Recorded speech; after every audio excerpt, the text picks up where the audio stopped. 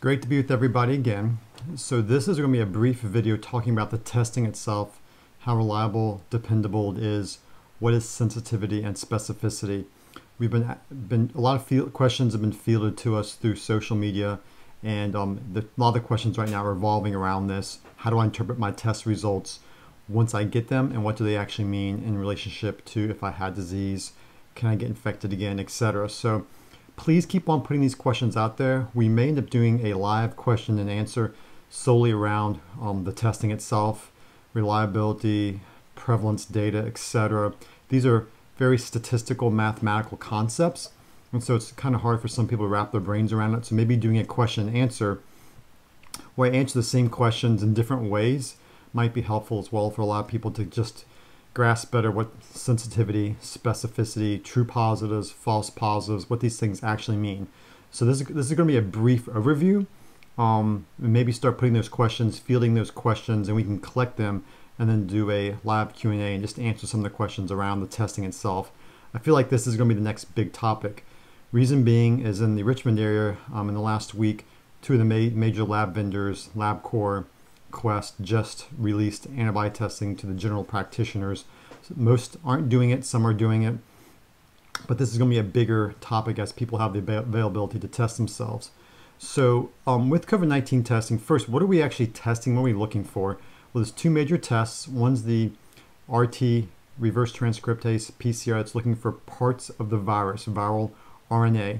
What we know from that test is depending on when you do the test, if you do it on day 1 to 3 of the illness, it's pretty accurate, over 90% accurate, but people are being told to shelter in place. So you're probably not going to get a lot of people earlier on in illness, especially since it can take about 6 days for people to have significant symptoms and 6 to 7 days before they feel like they need to present. About day 6, interesting enough, the accuracy drops to less than 80%. And by day 14, the accuracy is less than 50%. So with the PCR test, you have to have someone who's sick and you have to get them in a certain stage of the illness. As well, it depends on where the sample comes from. If someone has disease, the going and getting lung samples is the most accurate. It gets about 95% accuracy. The problem is that's usually a hospitalized patient. It's usually someone who's sick and they're sticking a tube down your nose to get lung samples. The spit, it's about 72% sensitive as compared to the oral pharyngeal swabs. They're much better, but the oral is not as good as the nasal. But again, it depends on when you actually get that test done. The antibody testing, there's different kinds of antibody testing. There's IgG, IgM, and IgA, and these are basically looking for, the IgG are looking for different parts of the virus.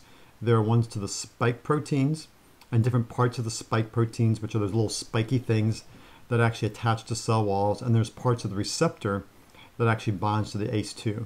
So, and then there's the IgM, which tells you, is this acute versus not acute. And IgA looks more at your body's mucosal membranes, GI tract reaction to the infection. And that's what most stuff is revolving around, is the antibody testing, and specifically an IgG, just a single IgG, which is what most tests are currently. There are a few places offering more advanced testing, the full spectrum, but I do not know of anybody in Central Virginia. I only know one person in the country personally that's doing that, and they're out in the Colorado area. So with these tests, we have to think about, when we get the results back, what does sensitivity versus specificity mean? So when I tell you, if you get your test done for the COVID-19 and your sensitivity is 87%, what does that mean? Well, sensitivity is basically, it's the true positive rate. If I say it's 87% sensitive, that means 80% of the time, if you have disease, it actually tests positive, which means 13% of the time, if you actually have disease, it tests negative. So that's the thing you have to think about.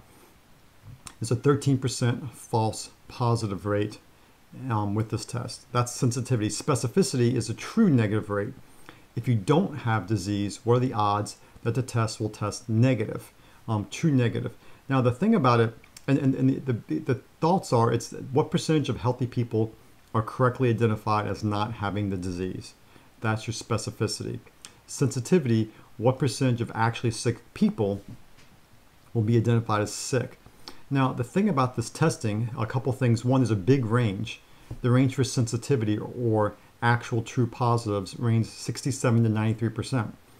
And the actual specificity or true negatives ranges 93 to 100%. Now, why do you see these big ranges on an antibody test? And the basic thing revolves around prevalence. How many people actually have this infection? If you go into a population of 1 million people and there's been no reported cases there at all, and you do the test and the test is negative, the specificity, odds are you don't have disease because it's a pretty low prevalence disease. No one has it basically, and the test was negative. If your test was positive, you'd probably think, does this person really have disease? Because it's pretty rare. So then you come back to this number and go, oh, the sensitivity is 87%. Well, maybe I'm the 13% that are falsely positive. So to interpret this testing, you actually clinically need to know, what is going on in the area, how many people actually have had disease. And that's why it's important for testing regimens, pop-up testing centers to help get us some more accurate information. And that's one thing I think people are struggling with. If you're in New York City and 22% of people, which is what we think now, have already had this, the odds of a positive test being truly positive is going to be up. So it's probably going to range closer to that 93% sensitivity.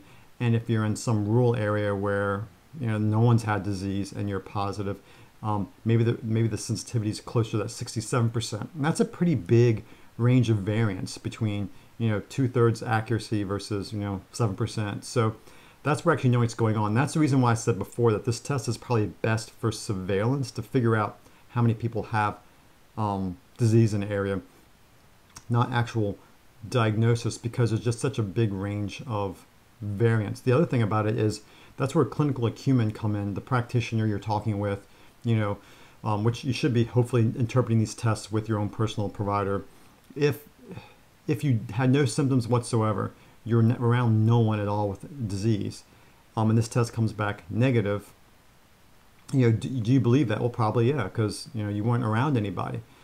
And that's also the problem. If it came back positive, you wouldn't really know how to interpret that if you don't know the local data. And that's where in Virginia, because we don't know prevalence data as of yet, at least nothing's been reported that I've heard from our Department of Health, it becomes a little tricky with this data. And so that's the reason why when we see patients, we're saying, hey, were you sick in January? Because there are a lot of people having weird illnesses in January.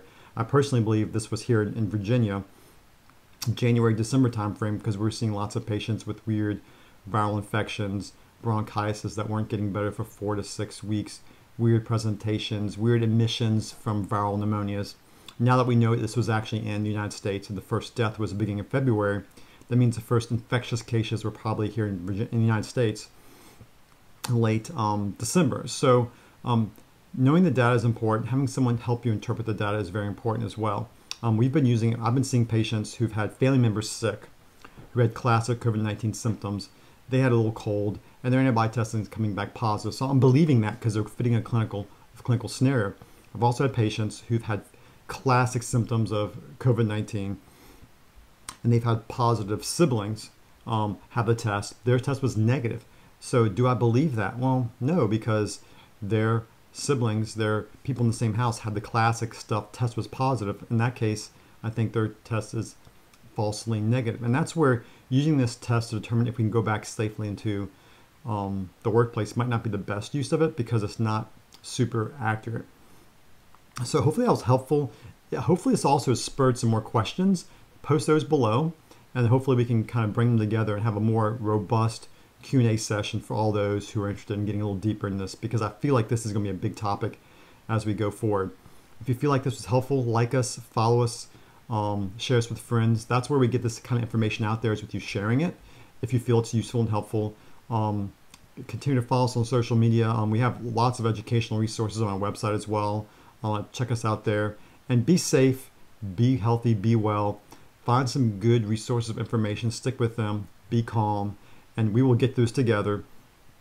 Have a great day and take care.